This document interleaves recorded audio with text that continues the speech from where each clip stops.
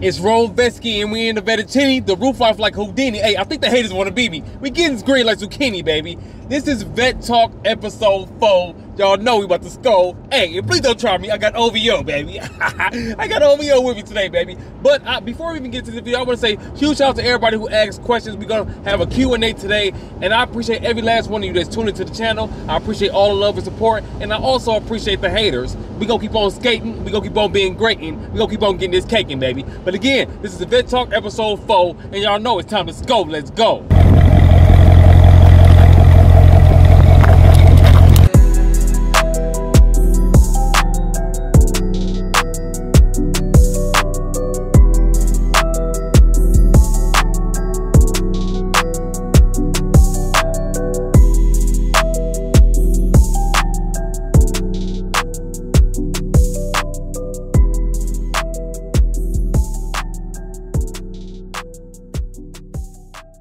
First question comes from Chandra. She said, now that you have the app drop-off, do you like it the best? It seems like you make the most money with that the fastest. Sean, what's going on? So, honestly, drop-off app is my favorite app by far. It definitely seems like we make the most money the fastest, and it's a smooth drive. We actually got one tonight, too, so we're going to record that. So, make sure you stay tuned for that video, because we're going to drop that video, and I'm going to explain to you guys why I quit my job and when I quit my job. So, I'm going to talk about that tonight. But drop-off is definitely my favorite app, and I definitely recommend you guys sign up if you aren't signed up. The link is in the, I'm going to put the link in this video, baby. Now, the link is going to help you guys get into drop-off, knock your socks off. But you do have to put in your own work. Everybody wants somebody to do, I'm not doing the work for you, baby. All I can do is send the word to drop-off, let them know that you're interested in it, and to look out for your name and the state. I'll send them the name, the state you're in, and your email address. So when they look in there, they can see you and they can say, hey, this DDK's hit them. So we might as well go ahead and sign them up right now, baby. But I appreciate your question, and I definitely love drop-off. I ain't gonna lie. I was just telling my business partner earlier today, just like a few hours ago, that drop-off is by far my favorite app, and if we could do that every single day, I would definitely do it. I would do deliver that in the morning, and I would do drop-off at night. If the world was perfect, I can have how I want to have it, because those seem to be the easiest apps, and you deal with the least amount of problems. Question number 2 comes from Walton Boys, and they ask, what happened with DoorDash? So, what's going on with the DoorDash? I have no clue what's going on with DoorDash, but I do know this, baby. In our area now, you cannot schedule on the same day. You can't just go in there and say, what's today, Monday or Tuesday? Today is Tuesday. You can't go in there and schedule for Tuesday right now. You cannot do that. You have to schedule a week in advance. And then a lot of times when you try to schedule, guess what? They only have blocks open from like 5 to 9 p.m., baby. And a lot of times we can't do those things. We got a lot of other stuff going on. And not to mention, when you get in there sometimes, we'll be riding around the beginning, we go do an order, and next thing you know, DoorDash will pause you, like that 10-minute pause, not the 30-minute pause, the 10-minute pause, and you don't even know, and then they kick you out. That's happened to us multiple times.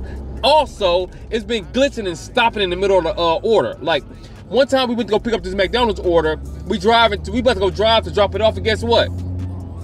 We can't get no directions from GPS. So we don't know where to go. We don't know the address, so we can't put it in Google. So like we just stuck. We got to start the phone over and all that stuff. Hey, Tony, you need to get it together, baby. You got all that. You need to get that app together, baby. But that's what's been going on with DoorDash. And honestly, I still do like to do DoorDash, but it's been hard for us to get orders and hard for us to get in the app, man. So it's like we got to go where the money at, baby. We ain't got time to keep on playing no game. We trying to do our thing and change lane. Okay, question number 3 comes from Scorpio Cara, and they ask, how old are you and what is your zodiac sign? Cara, what's going on? She usually the first one to comment on every single video. She always say first on every single video. Usually. Sometimes, sometimes she has times, but most of the time, she's usually at first. I am 32. I'm big 32 gang, baby. Big 32 gang, and I am an Aquarius.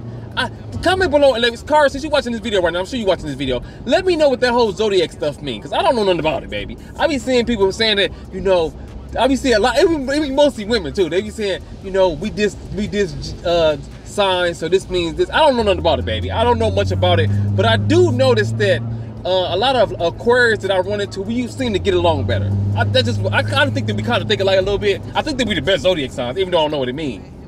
Because usually, if all the Aquarius that I know, we all kind of think alike for the most part. Okay, and your next wait, look at this, look. He moving the boat. I know I'm supposed to be paying attention to y'all, but look, I ain't never seen this in real time. Dang. What if that joint fall? Just don't drive under it. No, I definitely ain't driving under that joint. We gonna die for sure. It ain't even the question. That's crazy. I ain't gonna lie. I wouldn't want to do a job like that because if any little tweak mess up, any little thing, it's over with, baby. Everybody probably putting their boats up because it's, that snow about to start coming before we know it. But we don't answer question number. What's number? What number? I think question we're on number. Question number 4. Question number 4. We about to go. It comes from Jessica, and she says, "How many siblings do you have, and who's your favorite?" This is my sister for you. For those of you who don't know, this is my sister asking this question. I have 6 siblings. I'm the oldest. And my favorite sibling is Phoenix. Phoenix and Phoenix. This is why Phoenix is my favorite sibling. My favorite sibling is Phoenix because he's the only other boy and he's the youngest. So I'm the oldest. It's only 2 boys. It's only me and him. So I'm the oldest and he's the youngest. So Phoenix, man. Phoenix is my god, man. Phoenix. That's my favorite sibling. You know what I'm talking about? She definitely tried to trick you with that one, didn't she? Yeah, she tried to bamboozle me. Try to put me a banana in the tailpipe. Okay, the next question once again comes from Jessica, and she says, "What is one piece of advice that you would tell your younger self?" Back to the old me. 3 of them. Shout out to Miss Organic. The younger me, I would told me to start earlier. That's the one thing I would have did. I would have started investing in real estate and stuff way earlier. That's the only thing I would say. That's the only thing I kind of would change, honestly. I think that everything in life happens for a reason. I think you meet people and all that stuff and everything, and the people that you meet, then you might have a good relationship with, or might have ended bad, or whatever the case may be.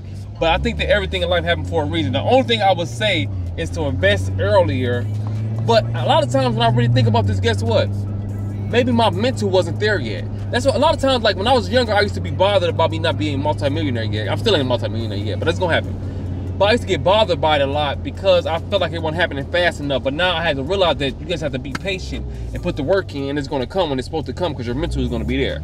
Like if I would have got the millions, if I was young, I probably would have blew it because I ain't know no better. So that's what I would say to the younger me is to invest earlier. Okay, so from her question, I have a question. So would you have told your younger self to quit your job sooner and grind harder on your own? Because you tell a lot of your subscribers, don't be scared, just try it. What's the worst that's going to happen? You could just go get another job. So would you have told your younger self, just quit this job sooner and try it? What's the worst that's going to happen? Well, you have an extraordinary point. Guess what? I would never work for nobody in the first place. I'm just going to say that.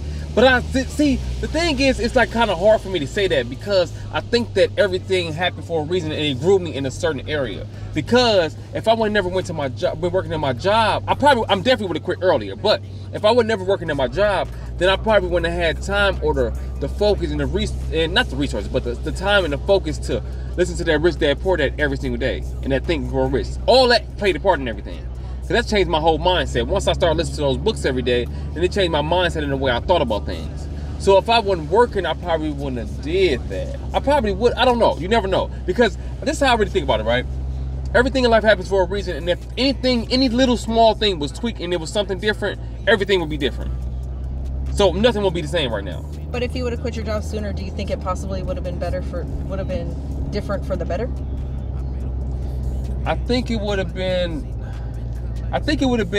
different for the better, but also how young though. See, all that stuff matters. Like the age that I would have quit. Like it depends on what age I was.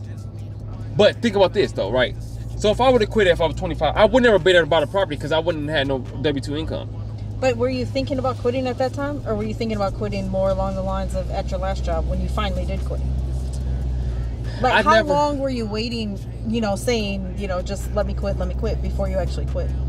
I never really wanted to work for nobody. So it was always a thing that I had. I never really wanted to work for nobody. I also feel like that my last job was, not the last job, but the one before that, it was a little bit easier for me because it was like I really wasn't managed by nobody. I just had to go deliver exercise equipment and then drop it off. That's all I really had to do. But I did used to get into it with my supervisor. I'm gonna tell you this. I'm gonna keep it G real with you, cuz. I'm gonna keep it G real with y'all, cuz. I have an issue, as bad as this may sound, I think it's because my dad was around when I was a kid. I have a thing about men telling me what to do. I don't know what it is about it, but I don't like it. It's not that I have a problem, it's all about how you present it to me. I will listen to a woman before I listen to a man any day. I don't know why. It's just a thing. Comment below, let me know if you feel the same way. I don't know. I just don't know. I don't know. That's just how I feel. I'm gonna keep it real and not keep it still.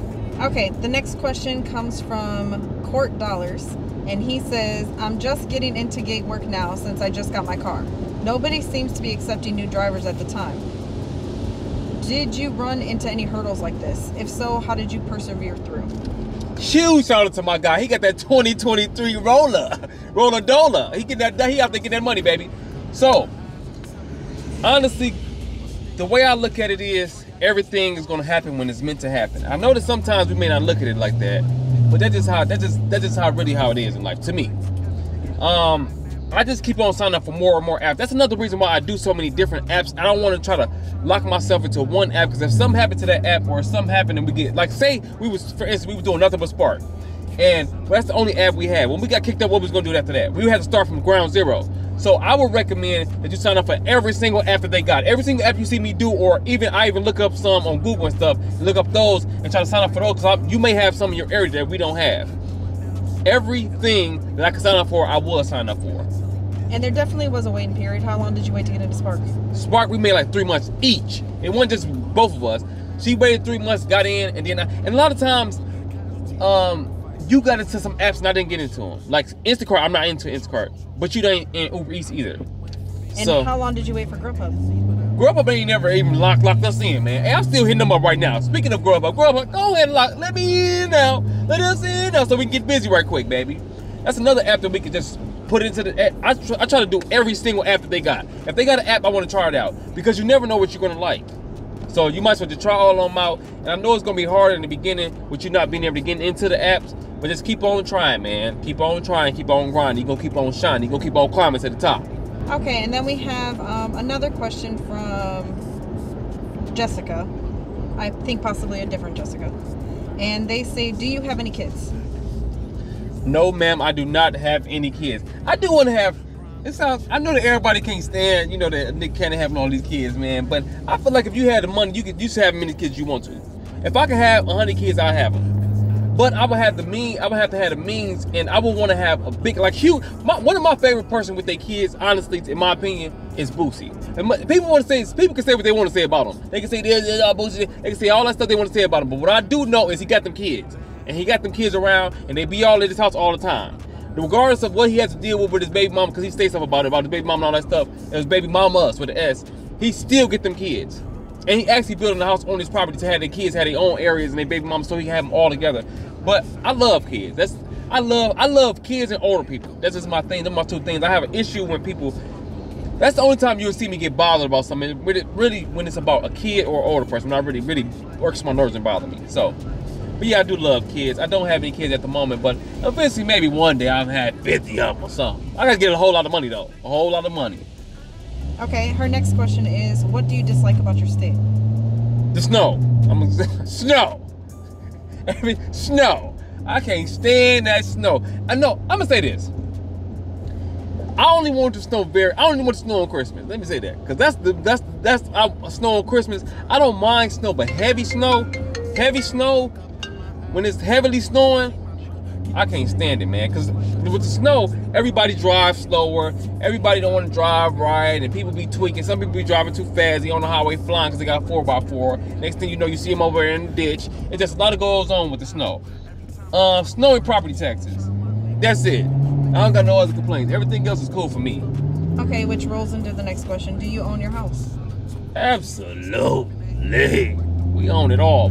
So, honestly, I don't own a house, just a house. I own in multiple units.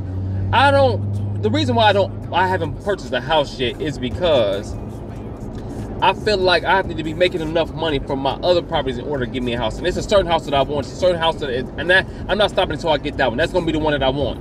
I'm not just getting any house just because I like it. It's a specific one, a specific type I want. And I'm going to have to get it built because they don't have any around here. Even if the city allow me to do it. So. Okay, and then they say, what's the most annoying part about buying or selling a house?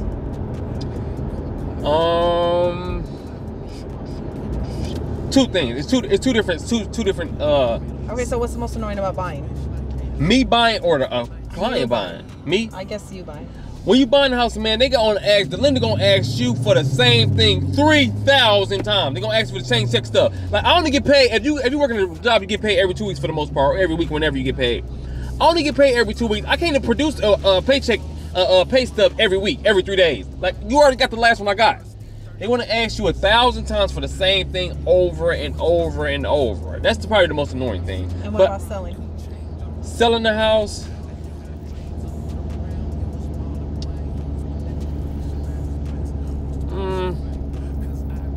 selling the house, I would say more so dealing with the attorney sometimes. Because sometimes attorneys be out of control. I'm gonna keep it G-Real, because sometimes they be out of control. They want you to fix every little thing. They want you to fix the socket and all this. No, I'm not fixing all that.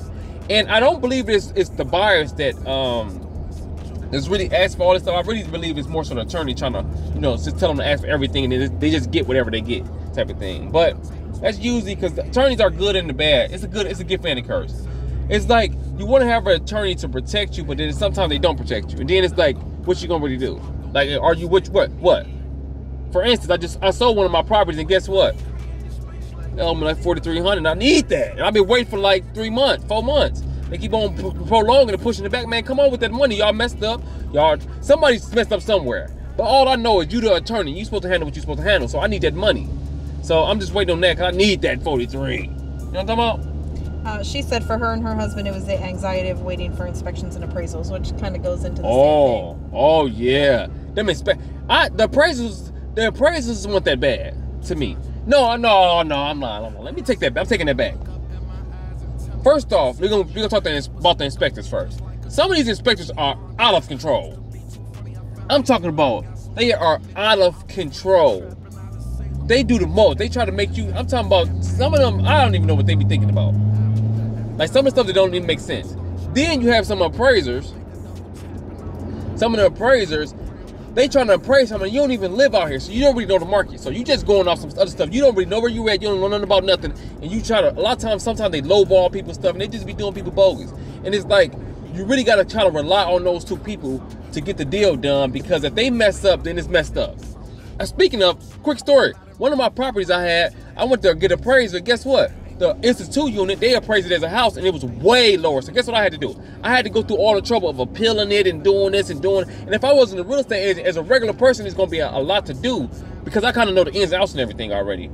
But as a regular person, that would have been critical, because you got to try to appraise this, you got to appeal it and all that stuff, because you ain't do your job properly. So yeah, it's a headache. It's a headache. And then she asked, what does DDK stand for? It's DDK. DDK stands for DoorDash King. So every time I'm doing something, guys, I always try to stamp and make my own name, because you don't know what's really gonna go. You don't know what's really gonna take you up to the next level. So it's all about marketing. So DDK is DoorDash King. MCR is Medical Carrier Rome. I was Realtor Rome when I was selling the house. Landlord Rome. All this different stuff. So that's what DDK stands for, DoorDash King. We made that name up when I first did my first ever DoorDash. That's when we made that up, DoorDash King. Okay, the next question is from T. Moore, and they say, I like the energy and positivity of your videos. I see you roll with a business partner when doing Amazon Flex. What's the advantage of working together with someone else?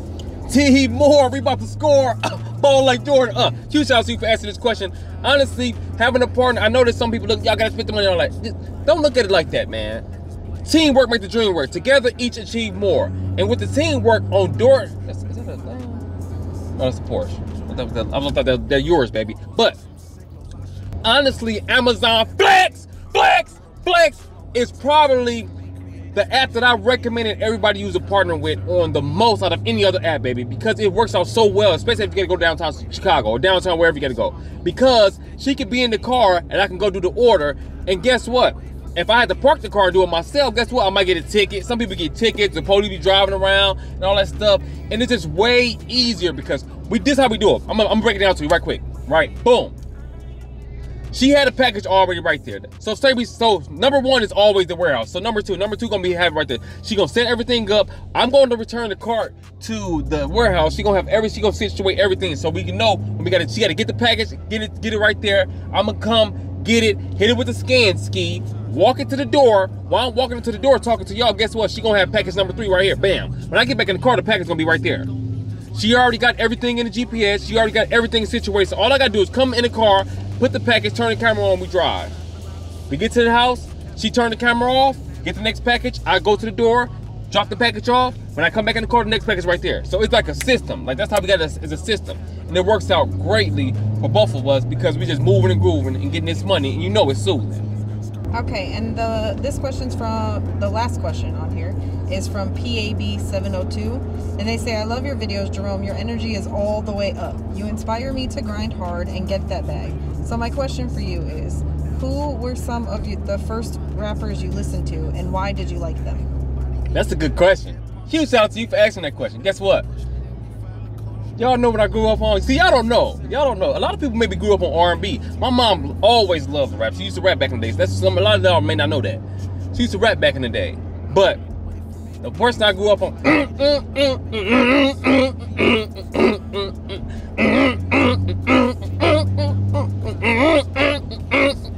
Comment below and let me know who that is.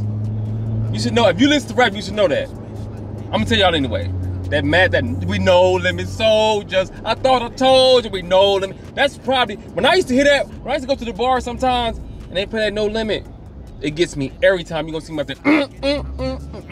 That No Limit, baby. That's what I grew up on. Like No Limit. Really No Limit.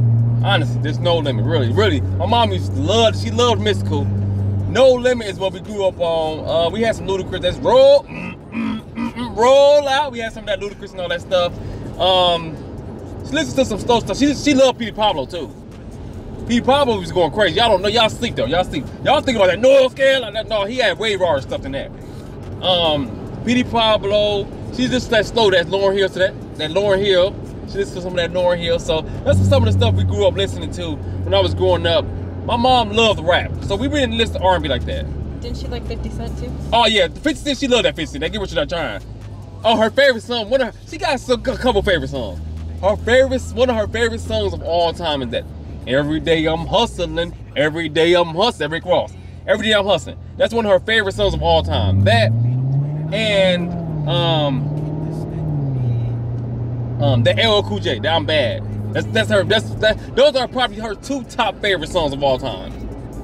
And then she just said they just said, I want to say hello to your business partner and thanks for all she does behind the scenes. We appreciate you. So thank you for that. You're welcome. She does way more than y'all think she do. Y'all just see me. It's like teamwork makes the dream work. Y'all just see me. Everybody got to play their role. I want to say this before we go, right? Everybody got to play their role. See, I don't mind. It's all about playing your role. If she was the one doing the YouTube channel, I do the behind the scenes stuff. It really doesn't matter to me what I do. As long as we getting paid, that's it. So Jordan had to have a Scottie Pippen. Without Scottie Pippen, Jordan still would have been Jordan, but he needed Scottie Pippen and Dennis Rodman and all that stuff. Everybody got to play their position, and that's how everybody can win. Everybody just play your role. A lot of times in these communities and everything, everybody want to be the man. But just play your role. If somebody that I know become a multi-billionaire and they need somebody to drive them around in limousines, guess what I'm gonna be doing? Riding them right around, getting their luggage together. See, I don't care about none of that. As long as we all getting paid and we playing our position, we're gonna win, baby. So everybody don't need to be the star. Everybody don't need to be on the camera. Everybody just need to play their position, and you're gonna win, and you're gonna get them dividends. Make sure you guys lock in tomorrow, because we getting back. Well, make sure we gonna get busy tonight, baby. We gonna do that drop off, about to knock their socks off, and I'm gonna tell you guys why I quit my job and all that stuff. I got a whole little story time for you, baby. Comment below and let me know if you guys like these type of videos. Also, I don't know if this is the last Rec Talk video, but we gotta do as much vet talks as we can. So you guys wanna make sure that we gonna start another one right now. So you guys want to make sure that you answer, put your question in the comment section in the community page. We're gonna try to do Vet Talk episode number 5. We're trying to stay alive. We're trying to drive and get these dividends, because guess what? It's gonna start snowing, baby. And once it starts snowing, I'm thinking about maybe doing a podcast. Comment below and let me know what you guys think about that. I don't know, baby. But I appreciate every last one of you. I appreciate all of you for rocking with the channel and rocking with everything I got going on. We're trying to get it on, baby. And I'm gonna say this. I'm gonna keep it G real, because what do you guys think about, we coming up on our year mark. October 24th will be 1 year of dropping a video every single day. Do you guys think we should make a transition? If so, what should it be? Should we do something else? Should we switch it up? Should we stop doing gig work? Should we do something else? Comment below and let me know. If we do that, if you guys, a lot of you do say that we should do that, Are you going to tune into the videos? Are we going to get the same amount of views? I don't know. Comment below and let me know. It's Vette and we in the Vetteini and the roof off like Houdini.